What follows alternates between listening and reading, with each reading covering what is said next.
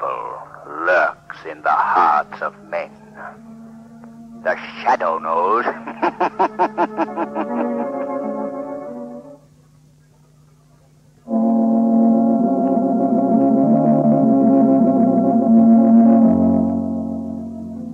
The shadow, mysterious character who furthers the forces of law and order, is in reality Lamont Cranston, wealthy young man about town.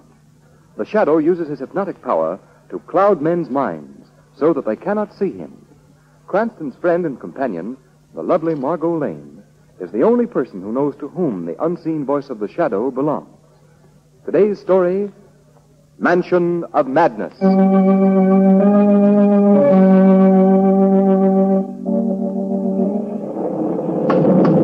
Hello in there. Hello? Is anybody home? Well, you didn't expect there would be, did you, Lamont? We didn't think we saw a light as we came up the road, Margot. Well, then try again. What in the world is a medieval castle doing in this country, Lamont? Oh, you know how castles get around. Well, I guess it's useless, Margot. No one seems to... Well, at last. Come on, Margot. Ooh. Well, how do you do? You will please come this way. Thank you. Come on, Margot. Lamont, do you see what I hope I don't see? Quiet, Margot. I hope you'll pardon our intruding on you here. We stalled down the road. You will please be seated. Yes. Thank you. As I started to say, we were stalled down the road. I will strike a light. Thank you. Our car was Now I will call the master. Thank you. Margot, would you be interested in hearing how we were stalled down You will please be seated. Nice, pleasant little man, wasn't he? Did you see his face? I saw half of it. It's all he has. One side is as flat as a coin. No eye, no ear. Yes, I saw it plainly enough, Lamont. Look at this room. Those old tallow flambeaux on the walls. Everything seems so musty and old. Oh, Lamont, let's get out of here, can we? I don't like this. Careful, Margot. Someone's coming. Look, Margot. Good evening. My man tells me you've had trouble with your car. Yes, we're stuck in the mud up the road a bit. I know this is an awfully late hour. Oh, no apologies, please. It isn't often that visitors come to Balhowden, even by accident. Permit me to introduce myself. I am Caldus Madisol, uncle of Millicent Chantleford, present mistress of Balhowden Castle. On her behalf and on my own, I welcome you. Thank you. Mr. Montesol, Miss Margot Lane. Charmed, Miss Lane. How do you do? Mr. Cranston, Mr. Mondesel. How do you do, sir? Delighted, Mr. Cranston. May I ask in what way I can serve you? Well, I'd like very much to use your telephone. I want to call a garage. Telephone? We have no such thing here. No telephone? Nothing new has been put into this castle since it was built in 1640. Nearly 300 years ago. 300 years ago? That's correct. Balhowden was built by Sir Austin Chancelford in the early 16th century. Would you step over here a moment, please? Oh, yes. Yes. Come on. Yes, Lamont. This is a portrait of Sir Austin. Interesting looking character. He was forced to flee his native land because of political differences. He built this castle in the hope that he could create in this new land a replica of his ancestral estates. And, did he find happiness? Come here to this window. Do you see that tower? It's a bit difficult, surrounded by mist as it is. Right. I don't quite... Oh, yes, I see it. Sir Austin was found hanging by a rope from its rafters. Suicide. Oh, horrible. There's a superstition that has clung to Balhowden ever since. A superstition? About Sir Austin's death? There are those who claim that the tragedies of Balhowden recur just as they happened originally, right down to the present day. What was that? Oh, now pay no attention, Mr. Cranston. Don't be frightened, Miss Lane. It's a girl. What's wrong with her? Millicent, go back to your apartment, child. Millicent. The mistress of Balhowden. It's here, Uncle. It's not in my imagination this time.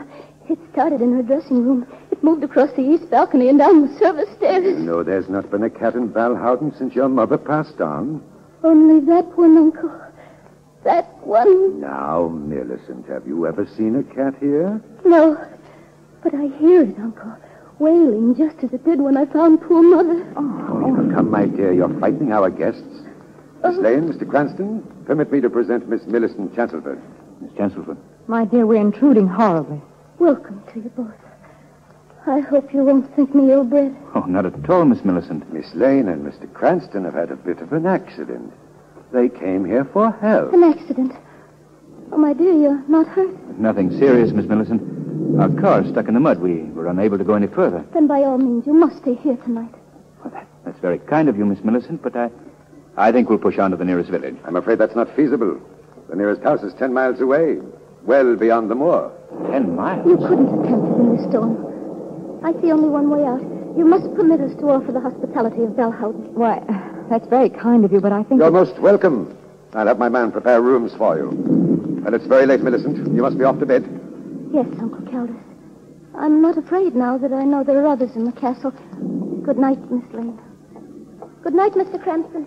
Good night, Miss Millicent. Good night. I believe I owe you both an explanation. You see, the child had a frightful shock several years ago. Shock? Yes. Her mother was paralyzed during the latter years of her life. And being quite eccentric, she lived here alone, unattended. Millicent was at school in Europe. For many months, Millicent received no answer to her letters. So she came back to Valhouden and found her mother's skeleton in this room. Oh. Seated in a wheelchair, her only companion beside her, a cat. Well, that explains this, the cat thing. Oh, it explains many things, Mr. Cranston. The voices she hears. The departed Chancelford who, in her distorted imagination, returned to Belhouden. Oh, the poor girl. Oh, I'm sure this all must be very trying to you both. I'll hurry Sibu along with your rooms. Make yourselves comfortable. I'll be back directly. Yes. Thank you.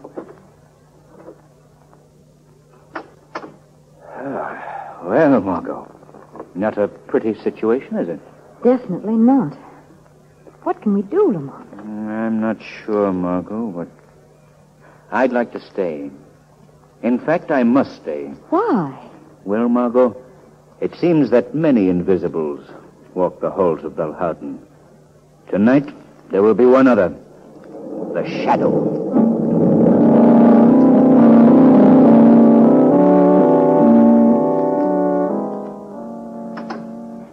Who's there? Don't be afraid, Miss Millicent. I mean no harm. What do you want?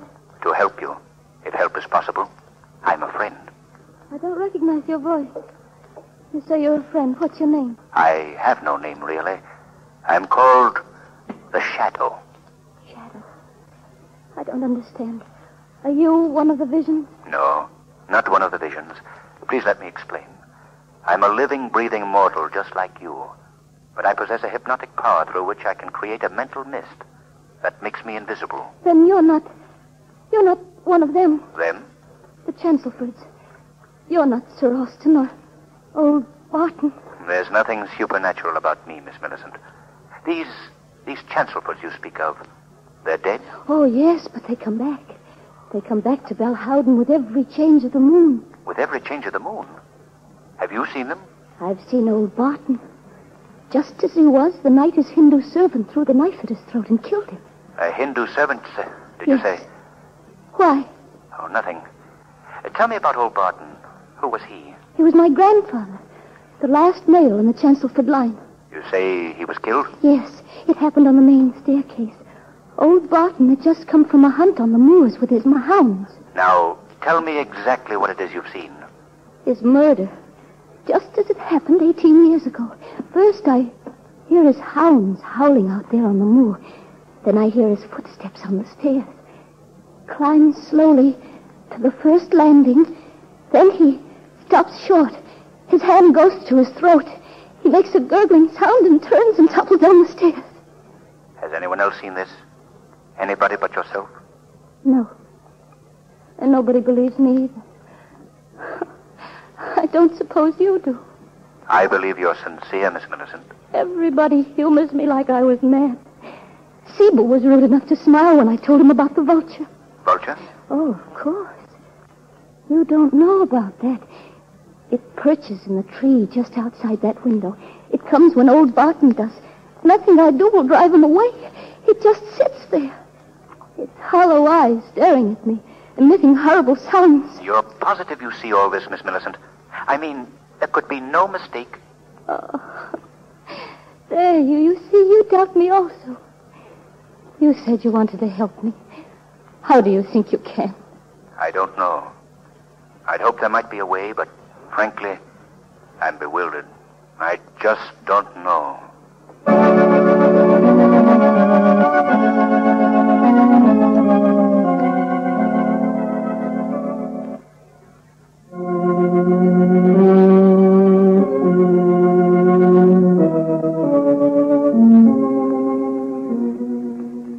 Lamont, will you please explain to me why we've been called to court? I've told you, Margot.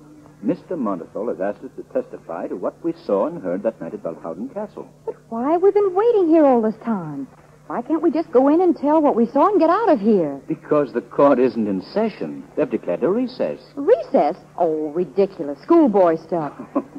I'll bet you that if women were running these places, things would happen a lot faster than they do now. Now, wait a minute. I seem to recall a few shopping trips with you, my dear. Oh, well, that's different. And the people that hang around here. Look at them. Pure criminal types, every one of them. Who, for instance? Well, that man who just came out of that room, for instance. That man there? Yes. Darling, that's the judge. Oh. The court is reconvening. Let's go inside.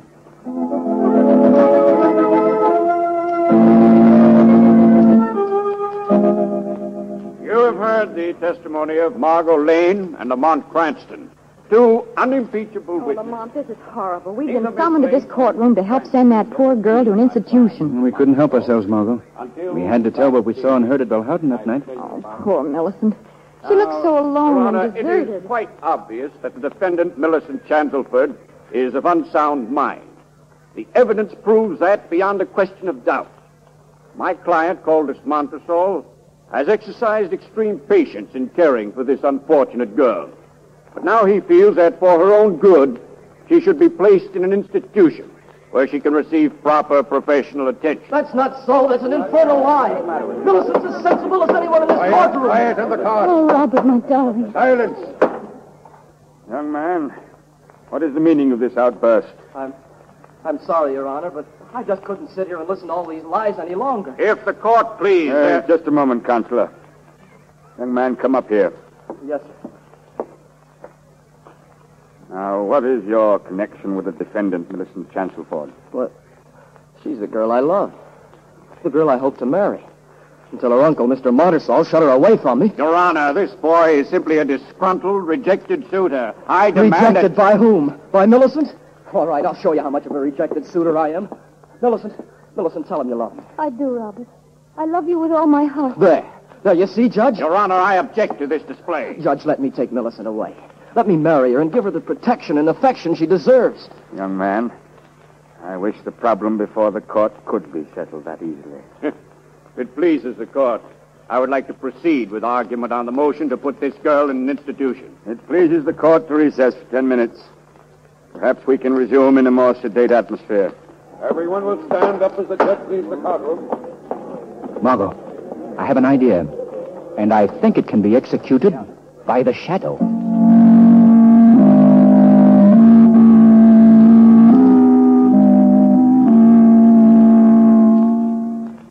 But, Shadow, whoever you are, this is an impossible thing you ask. I'd like to do it for you. Lord knows you've done enough for law and order. But I've got to hand down a decision.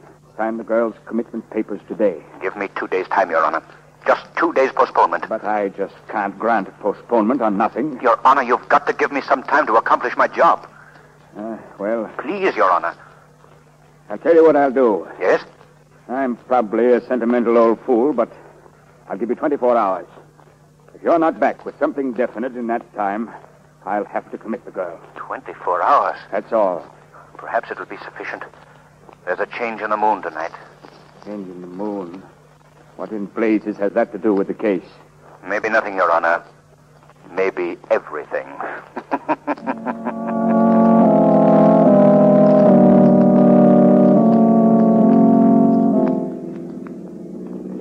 It's funny, Miss Lane, the way things change in just a few hours.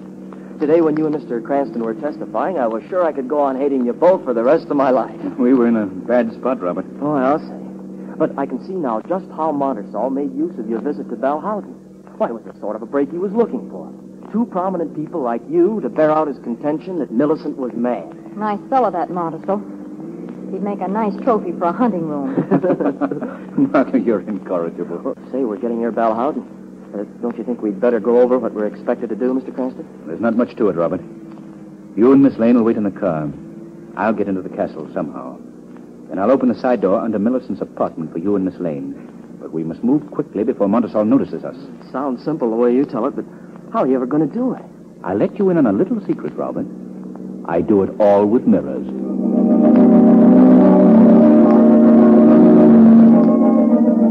Hardly believe it, Robert. However did you manage to get in here without Uncle Caldus catching you? Now, don't give me the credit, Millicent. Mr. Cranston did it. I don't know how, but he turned the trick. Well, Mr. Cranston, the important thing is you and Miss Lane are here. And you brought my darling. That's all that counts. Oh, Robert. Darling, I don't know what we're going to do, but... What was that? Listen. The cat. It's here. It's starting again. Don't be frightened, darling. You won't face it alone tonight. There's a change in the moon. They'll all be here. Soon old Barton will be coming across the moors with his hounds. The cat is right here in the castle. Oh, yes. It's in Mother's apartment off the east balcony. Mr. Cranston, look. Look. What is it, Robert? There in the tree outside the window. It's a vulture. Vulture? Yes, he's right close to the window. He's almost within reaching distance. Robert, let me have that letter opener. There on the desk. All right, I'll get it for you. What are you going to do, Lamont? I'm going to try my hand at the gentle art of knife throwing. Here you are, Mr. Cranston. This ought to do it. Sharp and heavy. Yes, fine, Robert. All right. There. Step back, Margot. Come over here, Millicent. All right, Mr. Cranston, let her go. Oh, a bullseye. You stuck it right in his breast. Yes. Still he sits and squawks. Interesting. Very interesting. I could have told you. You can't get rid of him. There's nothing you can do. He always waits for old Barton's death. Close the window, Robert. Shut him out. No, wait. I hear something out on the moor. Now, you hear that? It's the hounds. They're moving across the moor. Old Barton's with them. He'll be here in a minute. They're coming this way. Oh, Robert. It's all right, darling. It's all right. I don't see how anyone could live in a place like this and still hold on to their sanity. Others have reasoned that way, Margot. You mean Monticello, I suppose. I don't exclude him. Mr. Cranston, Yes? I think I hear somebody moving about downstairs. Yes? Margot, put out that flambeau. I'm going out in the hall. I don't want the light to stream through. All right. There you are. Now, quiet while I open the door. Oh, wait a minute, Mr. Cranston. I'm going with you. All right, Robert. Open up. Be careful, Robert. Easy, boy. Step through, Robert. Right. Now, close it. Follow me. Robert. Yes? Drop down behind this balustrade. We can see the stairs from here. Mr. Cranston. Yes? Look. They're coming around that car. Ah, that's our man. Now watch it. Old Barton. Maybe. Can you see his face? No. Cape hides it. He's near the landing. Be ready to run, Robert. But what are we going to do? Head him off before he can get to that big flagstone at the bottom of the stairs. Look, he stopped on the landing. Ready now? That's exactly as Millicent described us. Old Barton chokes and then he falls down the stairs. Come on, Robert. Stop! Stay where you are! Stop, I say! Look out, Mr. Cranston. Grab it. I got him! No use, mister. We're onto your hooks. Out of the way, Robert. No, you don't. There. You've got enough, Mr. Gosher. Oh, no, eh? You got him, Mr. Cranston. You nailed him right in the butt. Robert. Millicent, it's all right. Now, don't worry. That was quick work. Who is he, Lamont? Don't know, Margot. We'll see. Strike a match, Robert. I'll turn him over. Sure. Boy, you should have seen that sock Mr. Cranston gave him. All right, now, we'll see who the... The half-faced man. Sibu. Robert, Yes, Mr. Cranston? take Millicent to her apartment. Margot, you come with me. All right, Millicent, let's go. Come on, Margot. Oh, what's next? I want to look at that vulture. Tree's right outside this door. All right, Margot. After you. Thank you. There. There's our charming feathered friend. Still perched and still imperturbable. And still possessed of that confounded voice. Margot, take a look at this. What is it? A wire? Yes. And if I'm not mistaken, it... Well, let's give it a yank and see what... My. what a long tail he has. Long copper and properly insulated.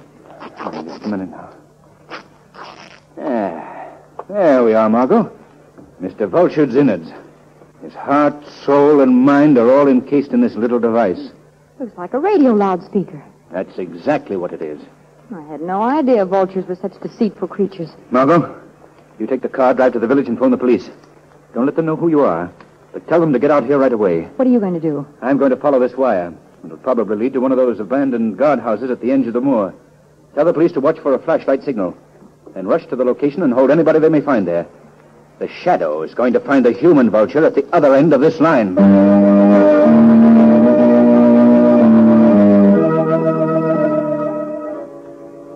All right, Stevenson. The vulture once more. Longer this time. That's Sibu's signal to take it down and bring it in. Okay, Monteso. Here goes. Fine. We can disconnect that microphone now. Don't you want me to do the hounds again? Yes, of course. Make it sound as if they're coming back across the moor. Go ahead, the speaker's open.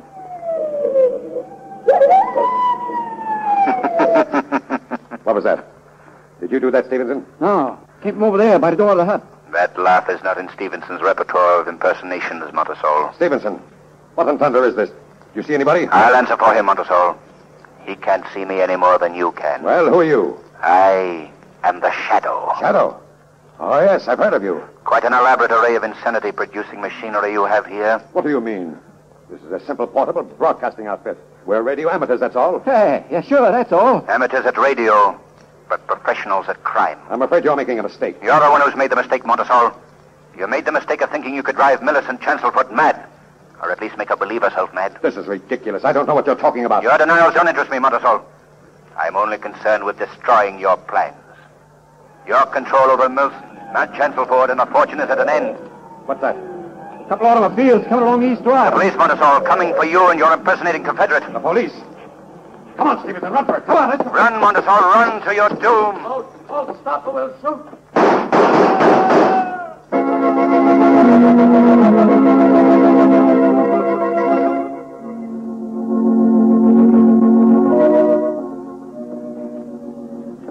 Yeah, the old castle looks a lot different than it did the first time we came here, eh, Margot? So glad those kids are getting married. She looks very lovely in that wedding gown, doesn't she? Say, are you listening to me? Yes. Yes, I was just thinking. What about? What would happen if you were ever married? Now, Margot. Oh, don't be alarmed, Lamont. This is pure supposition. I was just thinking of you walking up the aisle just as Robert is now. Yes? Ready to take the sacred vows that would endure for the rest of your life. Yes, Margot. And then all of a sudden, somebody would shoot the best man, the minister would fall down poisoned, and the bridesmaid would be stabbed, and you'd be off again on another case that would bust up the whole darn thing.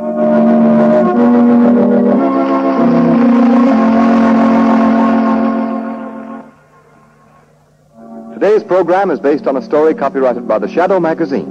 All the characters and all the places named are fictitious. Any similarity to persons living or dead is purely coincidental. The Shadow magazine is on sale at your local newsstand.